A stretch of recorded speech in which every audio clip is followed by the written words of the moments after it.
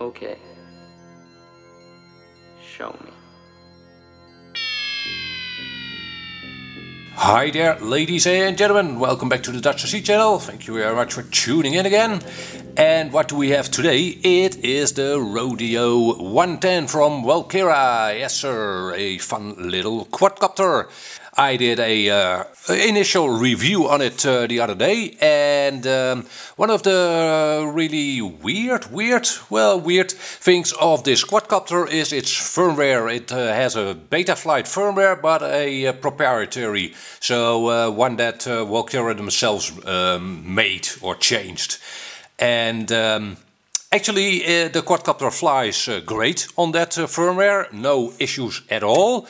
However, it doesn't support air mode. So yeah, and if you want to utilize the other new features of Betaflight, yeah, you can't. So yeah, you might want to upgrade the firmware to a newer or the latest Betaflight version. Now again, it is not really necessary. The quad flies great on the stock firmware. However, yeah, like I said, if you want air mode, and I do, you want to upgrade the firmware. And in this video I will step by step show you how that is done. So, let's get started right away. The first step you might want to take is not really necessary, but it's I find it handy to do.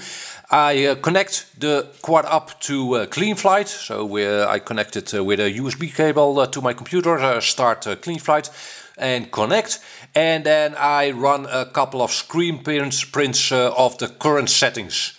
Again, not really necessary, but it can be handy to look back to your previous settings if you mess things up. So that's the first thing I did. After that, it's very recommended to remove the propellers from your quadcopter, a safety step. So please do that. As you can see, I do still have my propellers on because I have already flashed the new Betaflight onto the quadcopter myself. But again, please remove your props at this moment. Okay, with that all said and done, we are now ready to go and flash the new Betaflight firmware onto our quadcopter. And in this video I'll be using Betaflight 3.1.5, which is the latest firmware at this moment. However, if you watch this video on a later date, you might see that there are newer versions available, and I am pretty sure in saying that those newer firmwares will also work on this quadcopter. However, if you want to take it really safe, you can opt to just use the firmware I am using in this video, and that'll obviously work out. Let's see. Yeah, you've got your quadcopter still connected with the USB connector to your computer, which is fine. You want to close down CleanFlight, which you have used to back up, screen print the current settings. So close CleanFlight down and start Betaflight. And you do not want to connect the quadcopter in Betaflight. You won't be able to, but just don't try that. We now first want to flash that new firmware onto our quadcopter. And on the left of the screen you can select flash firmware, the third option I think. And then select these settings. The first one you want to select is SP Racing F3. The first drop-down box. Please select this firmware or a chip version, so to speak. If you, for instance, select SP Racing F3 Evo, you will brick your quadcopter. Well, brick. You'll have to boot load another firmware after that. So that's very inconvenient. Please just select SP Racing F3 and you're good to go. The next selection box is the version of that firmware, and as you can see I have selected 3.1.5, and that's at this moment the latest firmware. So we'll go and select that. Then you want to unselect the no reboot sequence, and you will want to do a full chip erase. Select manual baud rate and select a baud rate of 25/6000, and you don't want to show unstable beta releases. Okay, and at this moment, at this point, you want to click at the load firmware at the bottom right. That'll download that selected firmware onto your computer, at which the flash firmware button to the left of it will become enabled. And that's it. You now want to press that flash firmware button, and it'll take around 20 seconds, and then your quadcopter is flashed with the new firmware. That was pretty easy, wasn't it? Yes.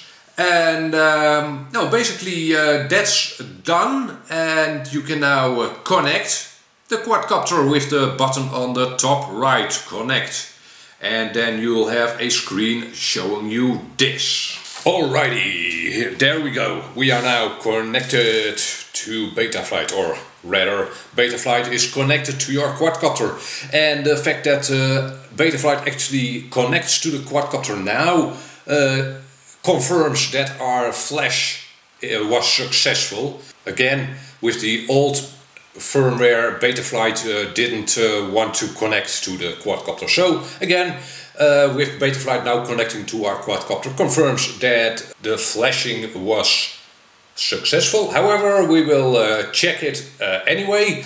At the bottom left, you select CLI, the CLI window.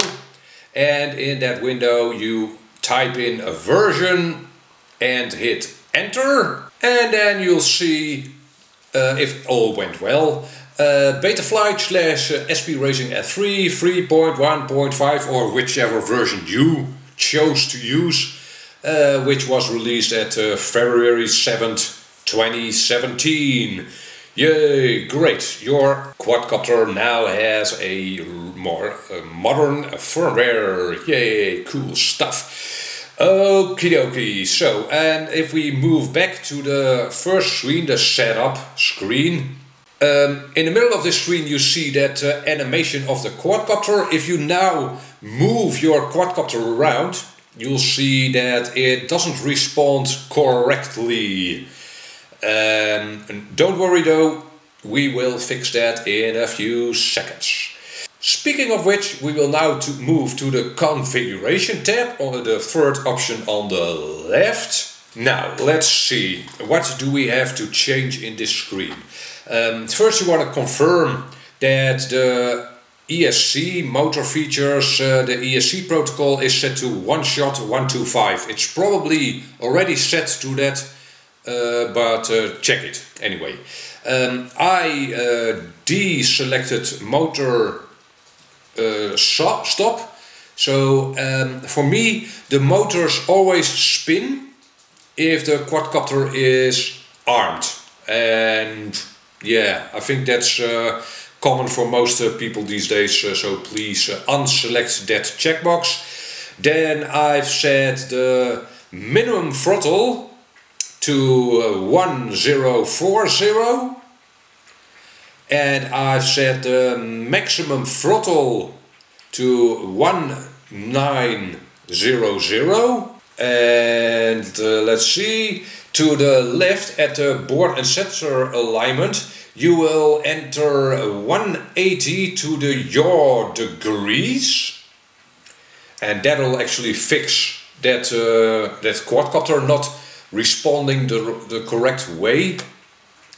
Okay, moving on down. Yeah, the receiver is already set to ppm input, and that's actually correct, so we'll leave that as it is. Moving on down again, you want to set the gyro update frequency to 2.67, and the pit loop frequency to the same value, 2.67. Leave everything else in that block of features as it is. And let's see, moving on down. Maybe the telemetry is selected, deselected, and transponder is probably selected. You'll have to deselect that as well. Well, just only select a black box in this screen, or in this part of the screen, and then you're good to go. Let's see, yeah, that's everything for this screen. So hit save and reboot at the bottom right, and at that point your board will reboot. Okie dokie, so we are back at our start screen again. We are connected still, and at this point what you want to do is calibrate the ESCs. Now, I've seen several videos on flashing this quadcopter to newer firmwares in which they didn't tell you to recalibrate your ESCs. I found that it's definitely necessary to do so. So, we will, and this is actually why we removed the propellers in the first place. So, we move to the motors tab on the left. Now we select that we understand that what we are doing on the right. Then we move the master slider to full power, and as you'll see it'll move all four motors to 1900, which is the maximum output level of your transmitter, as you probably know, at least with the stock settings, and I'm going with the stock settings here. Okay, so move the master slider to full power. At this point you want to connect the Lipo to the quadcopter, and then you'll hear each motor make 2 beeps. Not at the same time, you'll hear every one single motor do 2 beeps.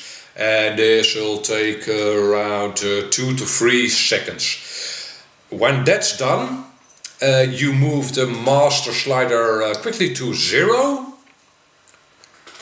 and after that each motor will make confirming beeps again. And that's it, basically. Then you've got your ESCs calibrated. You can check that by slowly moving the master slider up. You can do that with your arrow keys. Slowly move them up, and you'll see that all motors at some point around 1025 to 1030, you'll see all motors spinning without jittering. Okay, cool stuff. We've got our ESCs calibrated. We are actually well on our way of having a fully functional quadcopter again. And if you run this quadcopter with the Devo 7 transmitter that comes with the ready-to-fly version, you might know, and maybe you don't know, it doesn't really matter, that the output levels of that transmitter don't run from 1000 to 2000, which would be ideal for quadcopters like this. And because the output levels aren't running from 1000 to 2000, you want to enter some CLI commands. Again, I'm running, I'm going with a completely stock setting, so I'm not going to change the settings in the transmitter. And again, you want to go to the CLI window, bottom left, and you want to enter these 4 commands that I've entered. The RX range commands. Let's see, it's just RX range space 0, 11, 10, 19, 12, etc. So those 4 lines, and you'll see that the second one, the RX range 1, is reversed. It's got the 2 values reversed because that channel is reversed. And that's it. You type in those 4 lines, hit enter after every one line. And that is it. You don't really have to enter save. You can, but well, not really necessary. If you do enter save and hit enter, your quadcopter will reboot again. But again, it's not really necessary. Okay, basically you are all said and done now, but we'll have a look at the modes I am using for this quadcopter. Let's have a look at that. Oh, wait a minute, Mr. DutchRC, you are moving too quickly. I've forgotten to show you the PID settings, and that's definitely needed.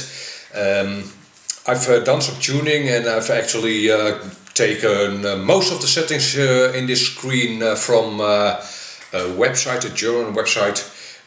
Let's see. So you move to the PID tuning tab on the left.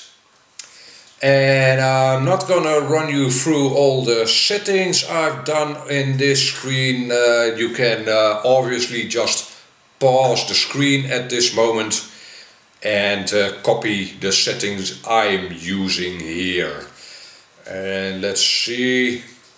Yeah, they are a bit personal. Well, the PID tune, not really, but maybe you'd want to change the gains. If you want a faster response, that's personal. But this will definitely be a good starting point for your quadcopter. It'll be quite locked in, so to speak. Okie dokie. Well, PID tune done. And again, the last thing I want to show you is the modes I am using for this quadcopter. And as you see, I arm my quadcopter on a switch, one of the 3 position switches, aux2 actually, as you can see.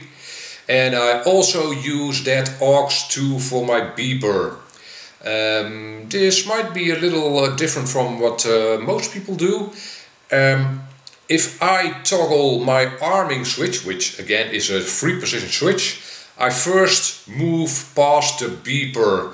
And that's just an audible confirmation for me that I actually am using the right switch. So yeah, personal thing, but on that 3 position switch, the middle position is the beeper and the last position is having the quadcopter actually armed. And with this new firmware we can finally use air mode, yay!